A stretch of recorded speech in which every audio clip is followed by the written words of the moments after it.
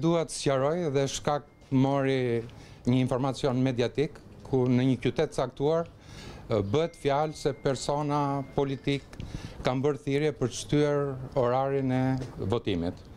Është në kundërshtim flagrant me ligjin, duhet Saranda në rastin që unë pash. Në rastin konkret duhet citoj Kodin Zgjedhor, orari i votimit fillon në orën 7 dhe përfundon në orën 7. E vetmja mundësi është nëse përpara qendrave të votimit ka zgjedhës në radhë, komisioni duhet dali të marri dokumentet e identifikimit dhe kjo është e vetmja mundësi që këta persona të votojnë. Përtej kësaj, votimet janë të mbyllura, askush nuk ka drejt të tejkaloj normat dhe kërkesat e ligjit.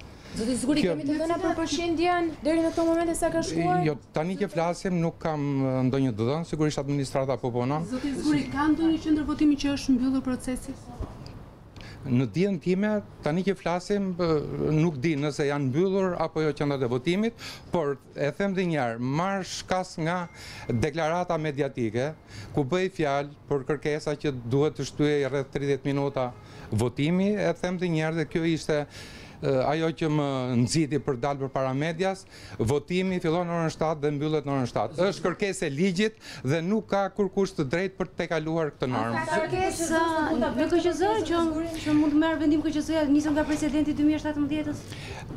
Tani që flasim nuk ka asnjë kërkesë, por gjithsesi dhe i precedenti 2017-s pati probleme në raportet e Odirit, po dhe në raportimet tona në Kuvendin e Shqipërisë, specifikisht më është bërë pyetje se nga jemi nisur për të shtuar një orar që Kodi e ka përcaktuar. Tashmë që ka përcaktuar ora 19. A ka një diskutim nga anëtarët e Komisionit Qendror të Zgjedhjeve për të shtuar?